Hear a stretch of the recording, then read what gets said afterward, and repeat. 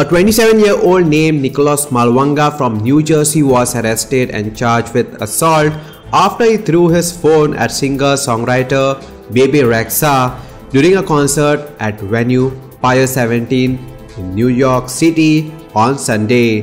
The singer was rushed to the hospital.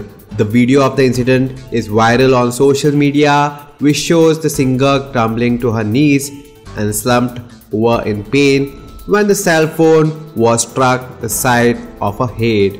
Bebe Rexha later posted an update on her Instagram saying, "I'm good," alongside a picture that shows her face with an apparent black eye and stitches.